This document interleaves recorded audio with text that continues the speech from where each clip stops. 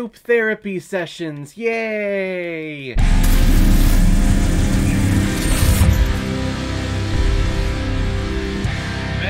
Released in 2021 and is directed and written by Fran Krantz, who made his feature-length directorial debut with this film. He's mainly known for being an actor, and you probably know him more as being the nerdy smart guy from the movie Cabin in the Woods if you have seen that film. But if this movie is any indication of the writing and directorial prowess that this person has, my god, I hope he continues directing for many years to come, because this was such a beautiful movie. And it's a small, contained ensemble cast of Jason Isaacs, Reed Birney, Martha Pimpton, and Ann Dowd. And the reason why we're talking about Mask today is because it was a PayPal recommendation and donation from a contributor and supporter of this channel. It's actually been a while since I've heard from them, but this is from Ben Knox. Ben, thank you so much for recommending this amazing, wonderful, beautiful, sad movie. If anyone else out there also wants to be like Ben and help support me and contribute to this channel, you can select the QR code that is in the bottom left corner of your screen right now.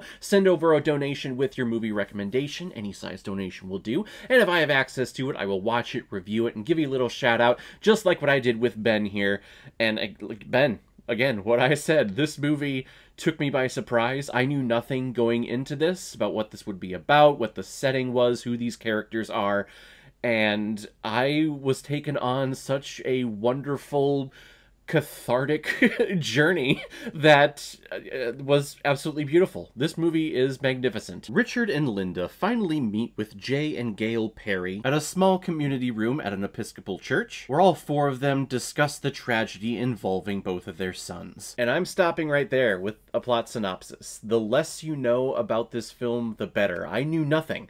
All Ben sent me with his recommendation was that this movie reads like a play, and it absolutely does. This is so close. It's the closest thing you could get to a theatrical going experience. I could see this movie being produced in a small black box theater where the audience is very close to the actors on stage. It was a very intimate setting, and everyone, I would feel, would be like a part of the whole experience. I don't know if this would work well in a proscenium space, like a big theater where the seating is on one side. If you're in a black box theater, you can condense that down to like a thrust space where you have audience members on multiple sides of the stage, and you just have actors walking back and forth, doing their blocking, saying their monologues, and you have the potential of getting a very raw experience from these actors performing these monologues and these continuous scenes on stage. I think this movie should be a play. I was shocked to find out that this is not a theatrical play. Like, this is an original idea from the director, and it went directly to film.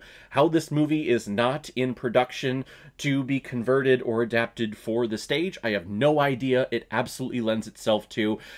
Get on that right now. Maybe I should make it my life's work to turn this work into a theatrical play. Because, my god, it's dialogue driven.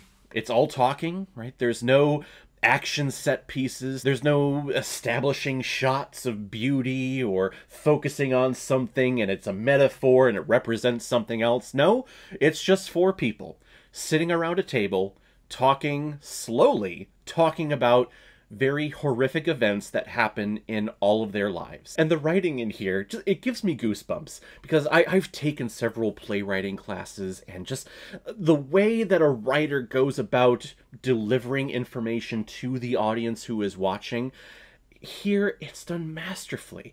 And how it just like slowly throws out information. Not like in your face and spoon feeding you, just a little comment here or just a little nugget there, and in the back of your mind you're wanting to figure out before you finally officially figure out what happens, but you're trying to figure out, okay, like, well, something bad happened here. They're both sets of parents, so I'm going to assume something happened with a child of theirs. Oh, now they're showing pictures of their kids. Okay, and they're speaking about some of their kids in the past tense, so thinking that a tragedy happened, and that's, I'm almost spoiling it there. The less you know, the better. And the movie is a masterclass in acting.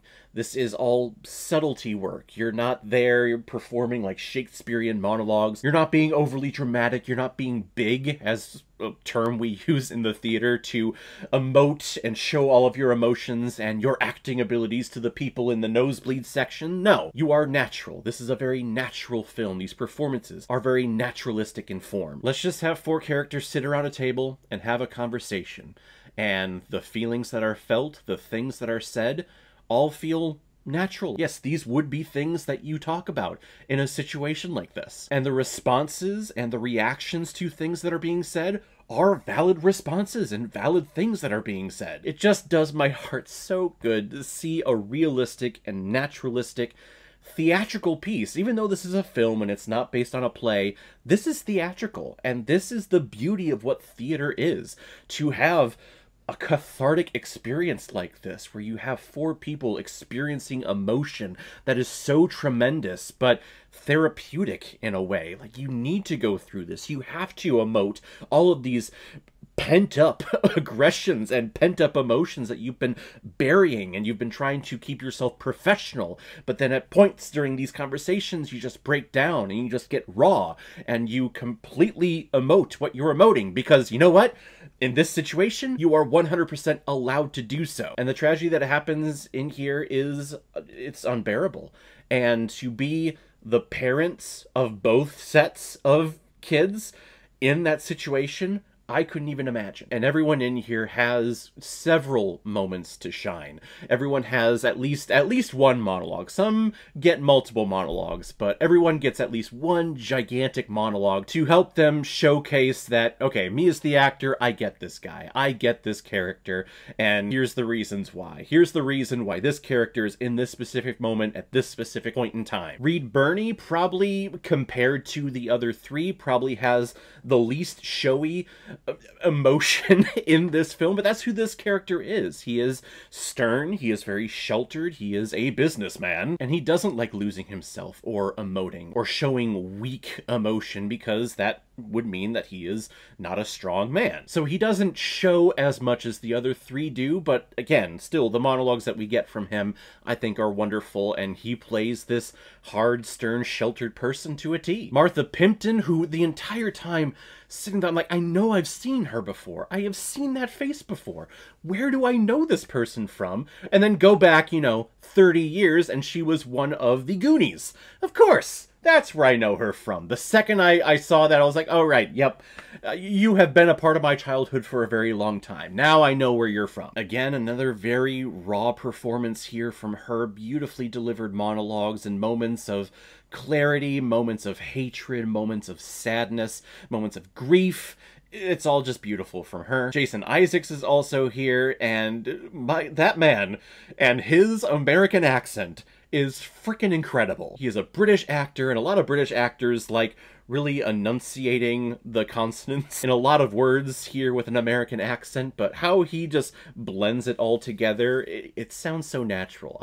You watch him for the first time in this movie, and you would think he's American. Great moments from him as well. I always think of him in action films where he is stern, he is that stereotypical male character who's always badass and is always angry and is always appearing that he is strong in his convictions. So to see Jason take those archetypes and try to put that into this character, but then to see this character break down and have those weak moments. I'm not going to say weak, I'm going to say vulnerable moments where he is crying or he hears music and you can see that it's literally touching his soul. Like, you can actually see that on screen of how uplifting he is feeling after being down in the dumps the entire movie. I'm a sucker for that stuff. I like seeing like hard men be broken down and be vulnerable in movies like this. It was a beautiful performance, another beautiful performance. But probably the most beautiful was Ann Dowd's performance as the mother.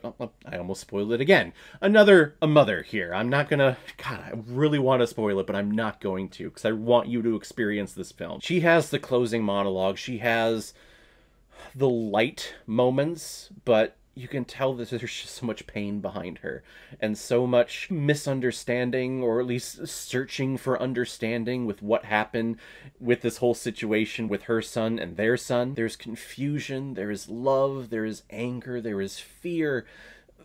she just does such a beautiful job here. And even the side characters, the extras who come in and they're like, oh, we're setting up the room, and oh yeah, there's choir singing, that's not going to be a problem, right? Even they were fantastic.